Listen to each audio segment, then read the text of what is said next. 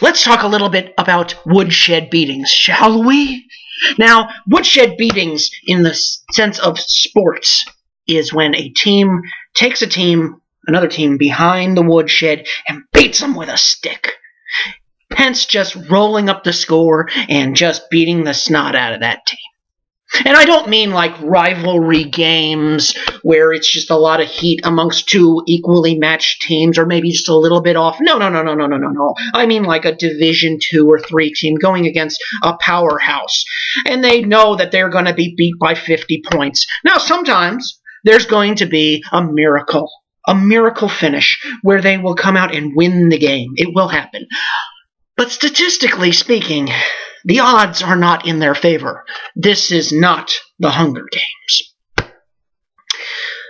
But I always wondered what it would be like to be a fan of one of these teams. If you're a fan of Prairie View A&M and you're going to be facing Texas A&M and you know you're going to lose horribly, but your team's going to get a good payoff.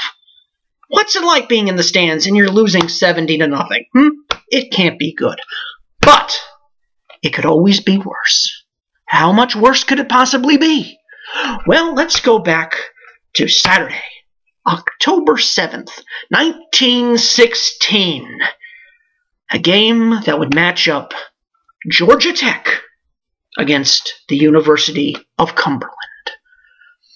Now, Cumberland University had played Georgia Tech in baseball earlier that season and had defeated the Yellow Jackets, although they weren't quite known as the Yellow Jackets at the time. They were called the Engineers or the Yellow Jackets and several other names at the time. There was no set name.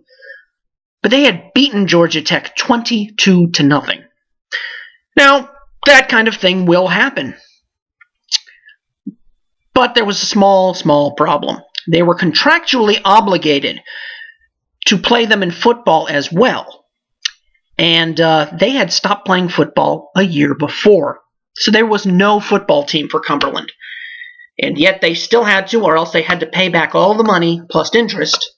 And John Heisman, the man that the Heisman Trophy was named after, was the head coach of Georgia Tech. And he was the head coach of their baseball team as well. So he had a personal vendetta against Cumberland for beating them 22-0. So what does Cumberland do? Well, they get a player, a team manager, who would be a student, and he got together a team, and in 2 weeks he got a team together, filled mostly with sorority, but nonetheless frat boys together to play a football game against a powerhouse Georgia Tech team who had it out for them. So what happened? Well, they got taken to behind the woodshed, and in the most epic woodshed beating of all time, they were beaten 222-0. The stats of this game go down as the most epic of all time. Georgia Tech, of course, at this time, passing wasn't a very big thing. They didn't throw the ball once. Cumberland did throw it 18 times, and they completed 2 passes for a total of about 17 yards. However, they did throw 6 interceptions. They also ran the ball about 38 times and had negative 47 yards. Georgia Tech, on the other hand, did not throw the ball. They ran the ball 40 times for 960 yards. And of those 40 rushes, they scored 38 touchdowns.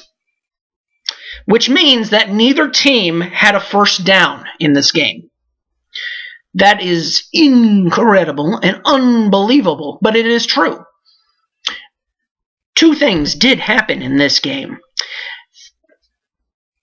Georgia Tech missed an extra point, and Cumberland managed to block an extra point. They did it using the pyramid formation, which you will see another one of these football memoir videos on, which is now illegal, by the way, in the NCAA. But the next time you go to root for your favorite team and you know that they're bad and you know they're going to get beat, just remember, at least you're not the 1916 Cumberland football team. Did you like this video? If you did, feel free to click the like button, and I may suggest go ahead and click on the subscribe button. Now I'm going to go make that first down like I always do and move those chains, and I'll see you on the next Football Memoir.